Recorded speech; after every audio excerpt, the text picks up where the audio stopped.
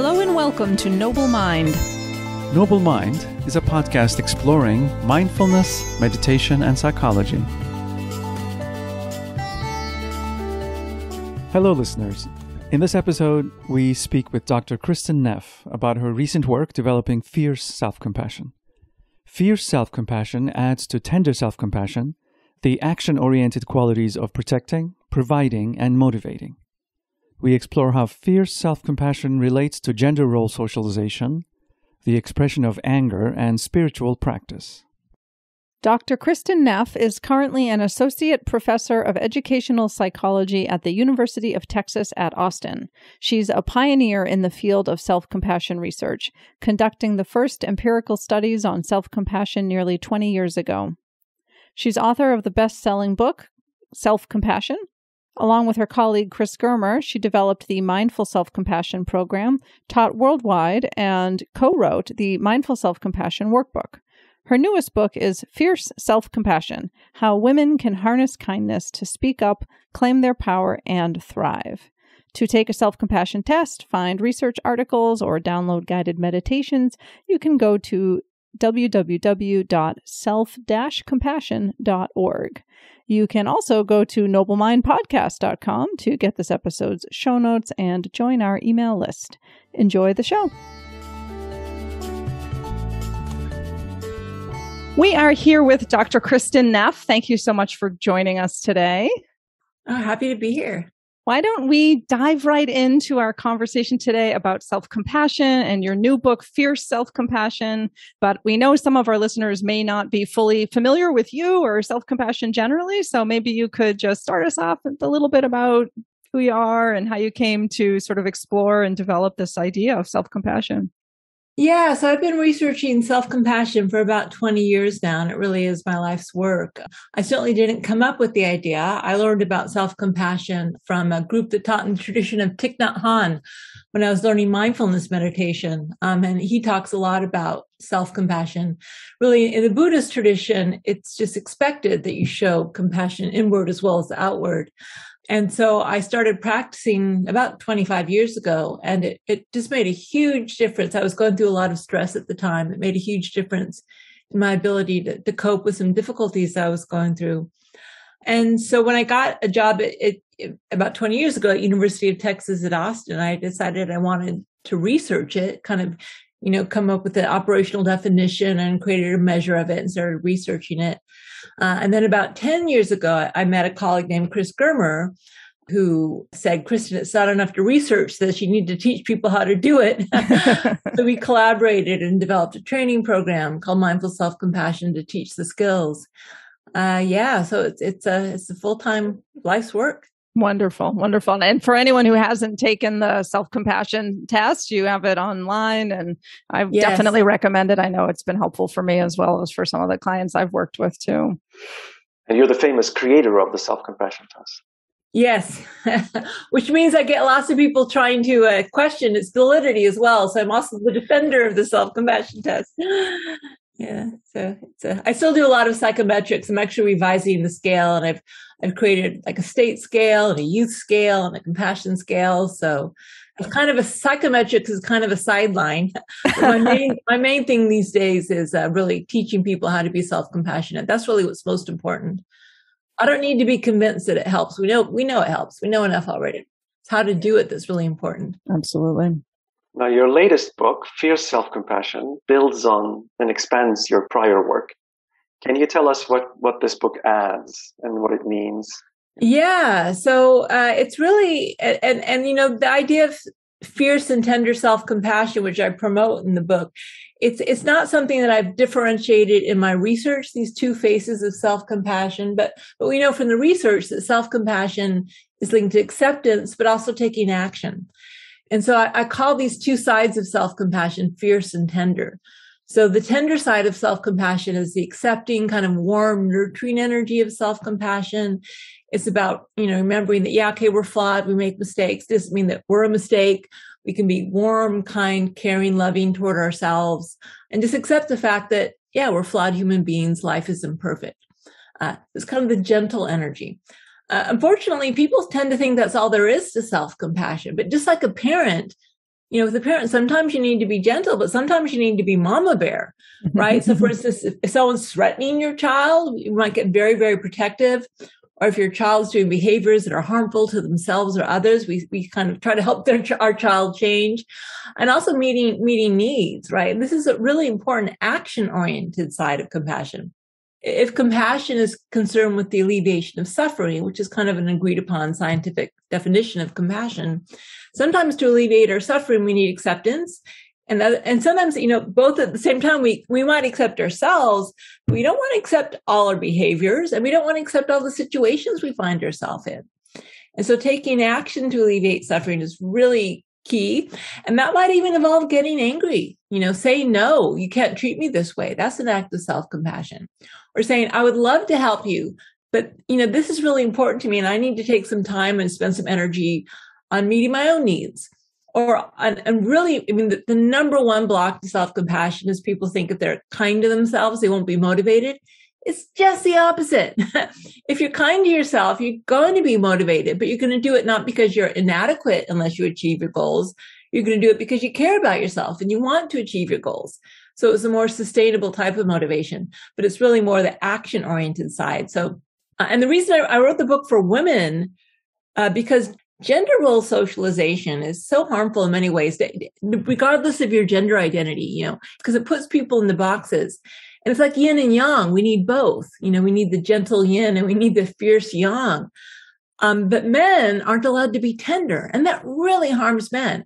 It cuts men, people who are socialized as men, they aren't allowed to access the full range of their resources, like tender self-compassion to help heal themselves, to hold their pain with that kind of gentle, nurturing energy.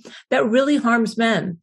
But women, on the other hand, aren't allowed to be fierce, right? We're disliked if we're fierce. We're each called different sets of names if women are fierce or men are too tender. When the reality is everyone needs both, and we need to balance and integrate both. So I wrote the book for women just because it was too much of a task to write, because the blocks are different for men. For people who are social, it's not like real men or women, but people who are socialized to be men or women. The blocks are different. So I wrote from the female point of view because that's the one I'm familiar with. But, again, it really harms everyone, this lack of balance. Yeah, absolutely. And I wonder if you could tell us a little bit about how fierce compassion gets expressed. You talk in the book a little bit about protection, providing, motivation, these sorts of things. So these are three ways that I've identified along with Chris Germer. There are probably more. Basically, you can take any action needed to alleviate your suffering. It could take a lot of different forms, but the three I've worked through, at least kind of theoretically in terms of the research literature, is protection. So drawing boundaries, for instance, is definitely a really important role of self-compassion. It doesn't mean just saying yes, doesn't mean being nice. Sometimes it means really, no, that's not okay. Actually, my motivation for writing the book stemmed directly from the Me Too movement. I had an experience where, I encountered someone who was really, basically Me Too, at least to the women I was involved close to. Mm-hmm. And I was so angry about it. And I realized my anger about this is an act of self-compassion, right? This is saying, you can't treat us this way. You can't treat women this way. It's not okay. This isn't a right. And getting angry, anger gets a bad rap, especially I think sometimes in spiritual circles. It's like, well, we need to hold our anger or, work with it wisely. Well, yeah, of course you do. You need to try to work with it wisely. But anger aimed at the alleviation of suffering is compassion. Mm-hmm. It's only when anger causes suffering and harm that it's against compassion. And, it's hard. It's a difficult emotion. It's hard to harness. But anger has a place. It must have a place. There's a reason it evolved. It's a really important protective emotion. Women aren't allowed to get angry, which again really harms women. Oh well, that's just the way men are. That's just the way we're raised. It's like screw that. It's like no, it's not okay. No. And then also again providing again. So men have slightly more self-compassion than women, even though 85% of the people who show up to my workshops are women, mm-hmm. because compassion is a girl thing, right? Mm-hmm. Based on gender role socialization. But ironically, women don't feel as entitled to meet their own needs. Mm-hmm, so, it's not that men are so self-compassionate. It's just that the imbalance for women between compassion to self and others is larger because we're raised to be compassionate to others, but not ourselves. So part of this is saying my needs are important too, not more important, but not less important either. And then motivating change. So yeah. Really appreciate you sharing some of your personal stories and experiences in this book, as well as your previous work. Really helps us kind of relate to it in a way that's very humane and real and not kind of overly intellectual. There's wonderful, great, rich ideas in the books as well. And especially as a woman, reading it and thinking about my own experiences of kind of trusting men and having an experience of feeling like, oh, that trust was maybe I ought not to have trusted that person. Right. Yeah. And it doesn't mean that we're responsible for it. Of course not. On the other hand, we can't wait around and just hope that the world is going to start to become just on its own. We need to, the first thing we need to do is see clearly what's happening. Yeah. And if we brush it under the table because we're socialized as women just to be nice and to be understanding and, and don't rock the boat, that's certainly not helping the situation. So we have a role to play. Although again, so it's not like we shouldn't blame ourselves for it. And the responsibility doesn't lay on us. And yet it's not going to happen on its own. We need to be active in breaking ourselves out of some of these constraints because again, no one else is going to do it for us. Yeah. How have you noticed women readers that have responded to the book so far that you've spoken with? Yeah, so a lot of the people I've spoken with, I think it points to what a lot of women have been feeling. Like, there's a lot of books out there on women's anger and kind of this movement. I think women, it's a big cultural movement. Is another, people call it the next feminist wave. I mean, in some ways, it's interesting. We had the whole Me Too movement. And I think there's less attention on it because, quite rightly, the anti-racism movement is equally important. And by the way, we can't even separate them, right? Oppression is oppression. So the same principles that go into anti-sexism are the same ones that go into anti-racism or anti-wealth inequality, anti-global warming. These are all compassion movements. They're all about the alleviation of human suffering. And so they're all intertwined. But I do know that for a lot of women I've talked to, it helps kind of maybe put a framework to help understand what's happening and why it can be difficult for us to access our anger or to say no to others or to feel like we have to be these superhumans who, work and take care of the kids and do the dishes and all this stuff and kind of to say, hey, that's not okay. I don't want, it's not okay for me to do everything like this. And also, I think to question, well, where does it come from? Because these gender roles are really deeply embedded in us. And oftentimes a lot of them are implicit. And we do it to women do it to other women as well. It's not just like men somehow are stereotyping us. These stereotypes, gender is one of the very first categories infants learn. Well, before all these other types of categories come into play, gender is like, in the womb, we're gendered, right? And it's kind of it's probably, I think I feel comfortable saying it's probably the earliest stereotype that's applied to us because it goes in, before we were even born. Absolutely. And so its effects are so pernicious and that we need to be aware of them. And I do, I hope the book kind of helps.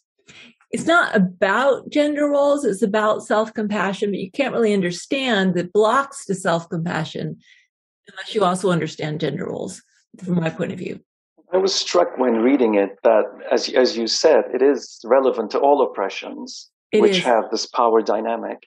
Yes. So it would apply to ableism, LGBTQ plus oppression. Yes. Just all down the whole list, really. Yeah. So it's interesting. So back before I got involved in self-compassion, what I did research on was how power inequality shapes the balance of personal prerogative and interpersonal obligation in relationships. And so you can see in some ways, especially when tenderness is aimed towards helping others, people who have less power are socialized to always help others. And people with more power are socialized that they have personal prerogatives, and they get their rights and needs met. And so those same dynamics, in some ways you can say, it's not exactly the same, but there's some overlap in terms of this fierceness and tenderness relating to power dimensions. Now, of course, it's so complicated because of intersectionality, within, like gender operates within racial groups, for instance, or disability status operates within groups. So there's not one easy picture that you can say, and it doesn't apply to everyone with certain patterns of intersectionality the exact same way. I do like the yin and yang metaphor, though, because I like it because it's neutral.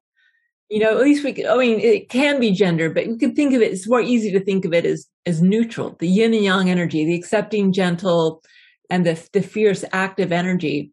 These are human qualities. And when you start getting power relationships and stereotypes and culture and all that, basically we're messing with the people's ability to find balance. And that's part of the problem.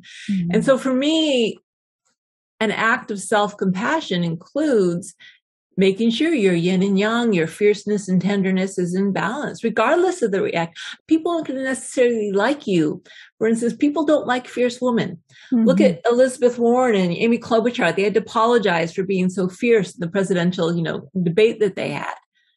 And it's true. They are going to like you less. And so you have to make a choice. Am I going to be authentic and whole? Or am I going to have people like me? And there may be some context where maybe in a work context, maybe you don't have a choice. Maybe you do have to, you can't speak up. That's reality. It's not like you have to always, it may not be what's best for you in this situation. Maybe in some situations you do have to stay silent, which is sad, but then hopefully you can try to work to change the system. So I'm not saying prescribing people's behavior, but at the very least, we should be aware of what's going on and see it clearly. To further elaborate for listeners, when you talk about tender compassion, you're talking about the energy of nurturing. So warmth, softness, gentleness, soothing, reassuring, validating, accepting. Being with internal experience.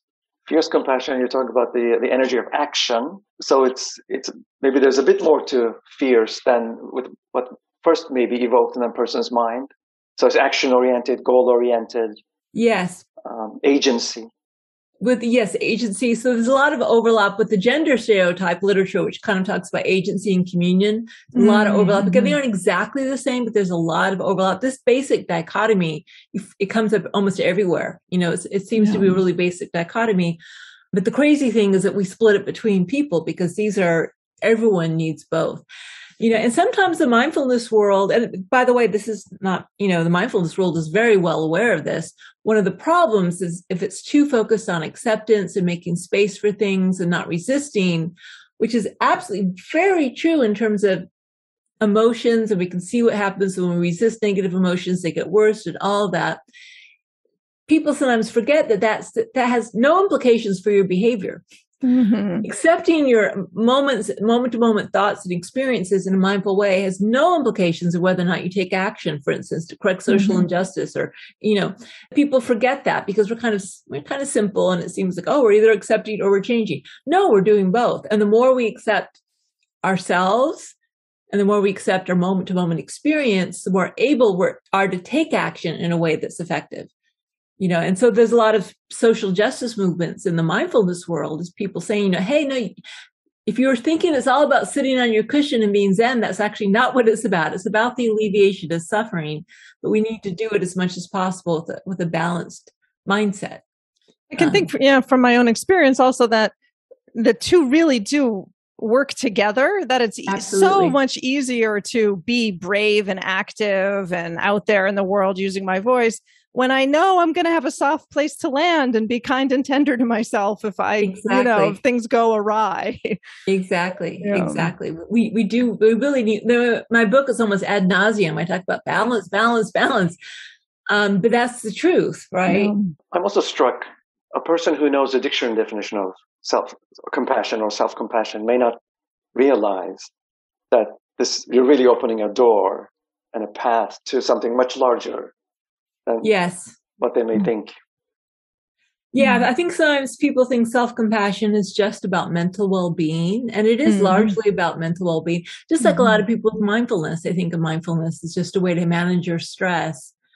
But really, if you take these deep enough, these are spiritual practices because, so for instance, I've got 3 components in my model of self-compassion, which has actually worked out pretty well because it turns out that when teaching self-compassion, if you take the 3 components, the first is mindfulness. You have to be aware of pain in order to open your heart to it.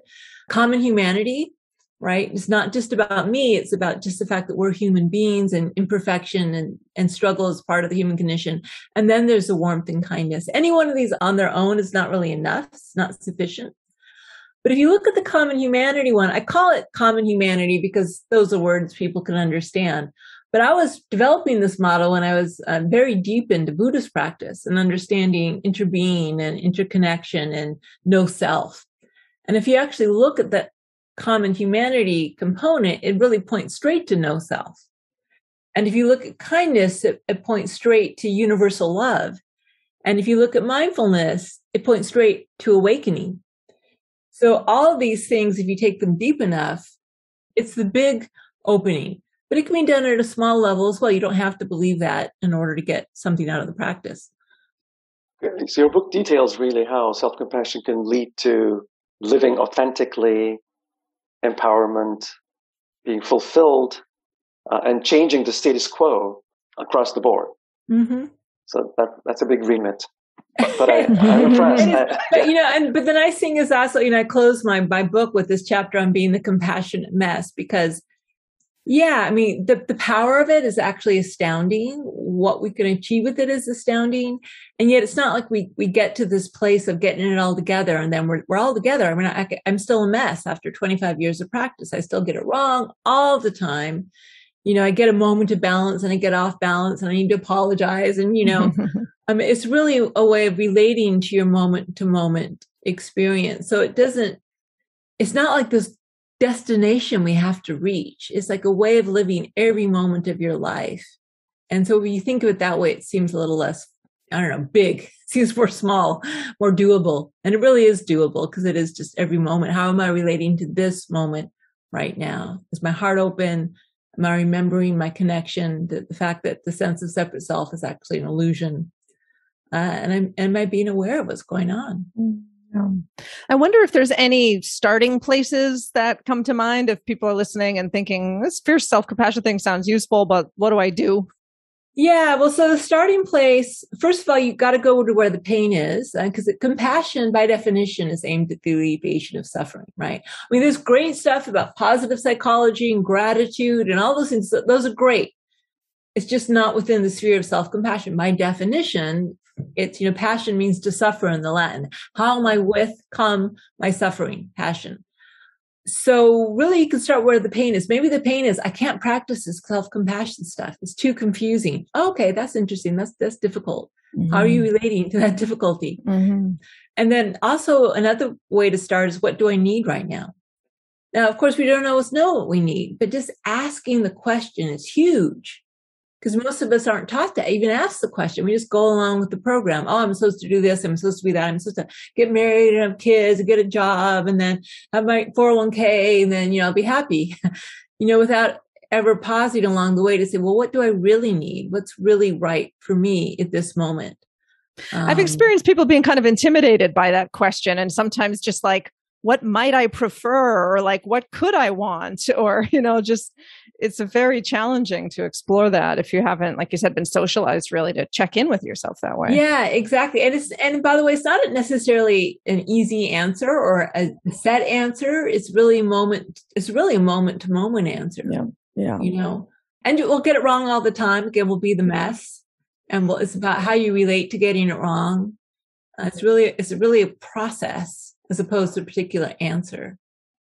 And also your book and audiobook, it's not just about concepts, but contains a whole bunch of practices. Yes, it's really about, again, so the concepts are useful, the research is useful, but I'm mainly about the practice because the research and the concepts are useful for pointing us toward practice and kind of allaying our fears. Yeah, it really is worth it. And, it makes sense. Okay, but now just do it and see what happens. That's really the ultimate goal. And I think, so I'm retiring from academia at the end of this year. Mm-hmm. And more, it's just, I just want to help people do this. I feel like I've done enough trying to convince people. If you aren't on board, that's fine, but enough people are on board that I really want to focus on, okay, well, how do we practice this? Because that's what it is. It's a practice. That raises really interesting questions about like what legitimizes a practice or knowledge or experience. And, for some people, they really need to look at the research and the science. But that's not it for everyone. Right. No, that's true. Well, and also a lot of people believe a lot of stuff without any research, so I don't think science has all the answers. But when people do pseudoscience, when they pretend to use science, for instance, I think the non-rational world, I'm totally open to it, like shamanism, all these things, it has its own way of accessing the truth. It's only when it starts pretending to be scientific. Right. It's not, but the real problems come in. I'm totally okay with different ways of knowing. But the reason the science has been so helpful for self-compassion is because all these really entrenched misconceptions we have. It's going to make us selfish. It's going to make us lazy. It's going to make us self-indulgent. It's, all these things, which the research clearly shows, no, it's actually just the opposite. It makes us stronger. People think it'll weaken them. It makes us stronger, it makes us more motivated, it makes us less selfish. It makes us less self-focused. And that's really useful for people with those who've kind of bought into cultural messages about problems with self-compassion. I was really struck by how the practices are able to evoke, perhaps awaken certain energies or mind states, like a sense of connection, a sense of courage. It's like sort of plugging yourself into the wall, and so all of a sudden there's power. Where is this coming from? Yeah. It's interesting. Yeah, it's so the fierce self-compassion practices are more new. Most of them are adapted from the mindful self-compassion program, but with the spin focusing on more that yang, active energy. But I'm actually working now with Chris Germer on developing a follow-up to the mindful self-compassion program, which is going to be focused on the fierce self-compassion practices. I'm sure more will be developed that are even better. And you know what I mean? It's like, it took us a long time to develop MSC. I'm sure it'll take us a while to get the practices right.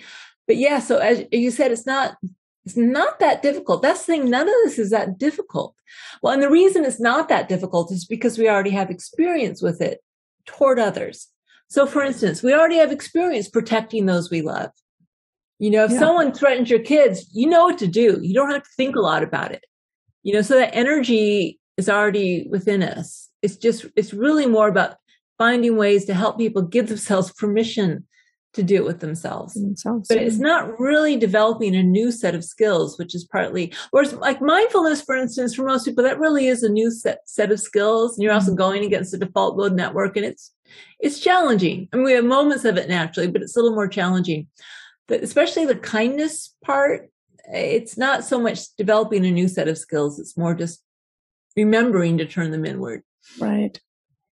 It's interesting because a person who may feel that they lack courage or assertiveness or motivation, you explain quite well how when people are dissuaded from connecting with their anger. Yes. I mean, so a lot of the books about my own struggle with anger.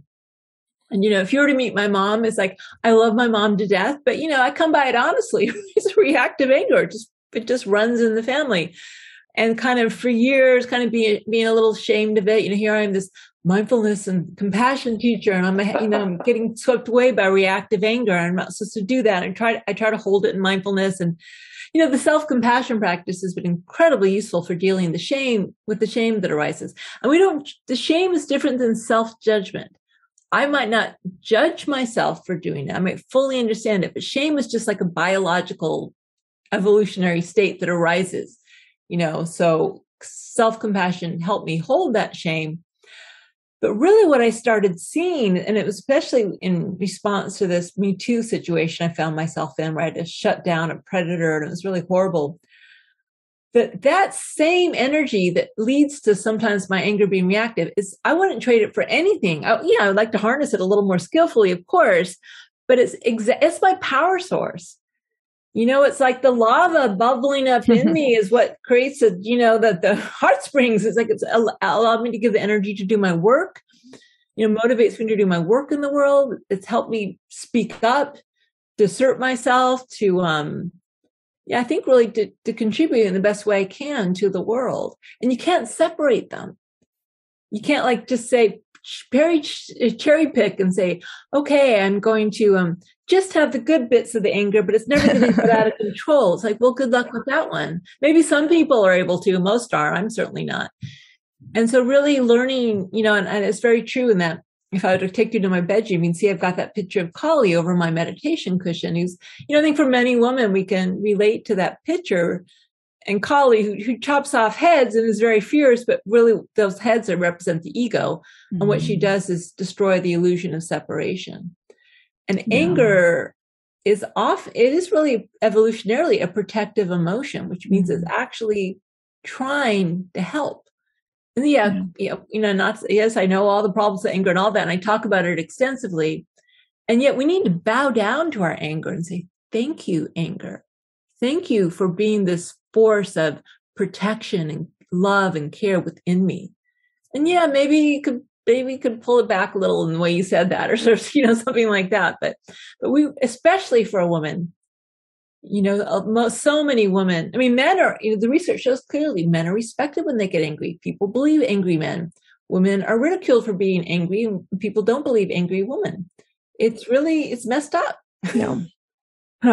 I just really appreciate all you're talking about anger and gender in this new book. It's been very helpful to me. And also I know for just my own experiences, it feels so unfamiliar or out of control to get angry, if you start to open up to it at all, because then it's like, it's like trying to ride a tiger or something, right? If you spent your whole life socialized to stuff it. So women say they were overtaken by their anger. Yeah. It's like, oh, that's not me. That's some alien force. Right. Yeah. Whereas if we were to own it and say, part of me is really, it's always just part of us. We've got different parts. Part of me is really angry. Then, but it is, it's a very difficult emotion to work with because it, on purpose, evolutionarily, is supposed to overtake you. It suppresses some of that rational thinking and makes you very brave, so that you don't think, well, actually, that's quite scary. Like if an animal was to attack your child, the anger would arise and you wouldn't think, well, it's probably not wise of me to fight that lion. You would just be fighting that lion. So, there's a purpose to it. But we really do need, I think, to respect it because, like I say, it's the face of love. Anything in the service of compassion is the face of love. But yes, it's difficult to work with. It's tricky. And we don't want to use this to justify, biting on people's heads or anything like that. And, anything can be misused. Mindfulness can be misused. Compassion can be misused. Anything can be misused. We also have to be the lookout. Is my tricky brain trying to manipulate the situation here? And it often does. You need to be careful. But I do think, especially in the mindfulness world, the spiritual world, we have to be really careful that we don't demonize anger or just think of it as a bad thing because it's associated with so many good things as well. Yeah, I think just sort of committing to for me at least, just not stuffing it anymore and trying to learn to work with it and kind of explore it and ask it, where's the wisdom here? What's the, what's the protective energy that's, wanting to come out? And then, it's going to take some time to figure out how to do it skillfully. Yeah. I'm sure I won't get it figured out when I'm old, but, but again, it's really that process. That's the nice thing about self-compassion. We can give up the agenda of getting it right all the time. We won't. Yeah. But can we work with it in a way that, moment by moment when it arises, like me, I'm really quick to apologize. Occasionally I catch myself. I do. It's getting better with time. But it takes me 5 seconds to say, well, I was out of line. I'm really sorry. I don't try to defend it or hide it or anything. But again, like I said, I wouldn't trade it for anything because I know that's part of myself that is directly tied into my energy in the world, which has led to some good, I think. I want to make sure I mention that doing the exercises, the guided practices, the experience I have is instead of sort of constructing something from matches, like some large edifice, it's more about sort of being connected to considerations on oneself and it's just sort of coming online as a sort of have this experience. Interesting, right? And a lot of the men I've talked to, and maybe that's the same for you, Alex, have said the practices, the practices are for everyone. The practices aren't gendered because the practices are all about balance. The book is written more for a woman because, like I say, I think from people socialized as men, that the blocks are different. You'd have to write a different type of book, but the practices are the same for everyone. Mm-hmm. From my point of view, it's really about accessing these energies. Well, from the perspective of Chinese philosophy, yin and yang, these two energies, this is just part of life. We didn't invent them. We don't own them. We certainly don't control them. But we, as much as possible, need to be open to both of them and try to balance them and ask, am I missing one or the other right now? Would it help if I brought in some of the other energy explicitly? Just like we could do that with the 3 components of self-compassion. Okay, am I mindful? Am I remembering my common humanity? Am I being kind to myself? And it helps. It helps to do that explicitly. Nice. We really appreciate you taking some time today to talk to us. And if people want to learn more about self-compassion, fierce self-compassion, your research, anything, where should they go? What should they do? Well, so I've created a website, selfcompassion.org. You can spell it any which way. I got in early, so all Google searches lead to me, my website. Yeah, so you can take the self-compassion scale. I have a ton of guided practices, all for free. I researched a lot of original research articles on there. I've got some videos. And also links to training, especially to the Center for Mindful Self-Compassion. You can link to there from my website, which is kind of the training arm of what I do. And you can take online training if you're interested. So a lot of free resources, and it's really the best place to start, I think. Great. Thank you so much. This has been just lovely. You're welcome. It's been a pleasure. Thanks for listening today. If you enjoyed this episode, we hope you'll hit subscribe, leave us a great rating or review, and spread the word. You can also go to noblemindpodcast.com to join our email list. You'll get a weekly behind-the-scenes message, news, announcements, and other special goodies we come up with just for you. Thanks for listening, and bye for now.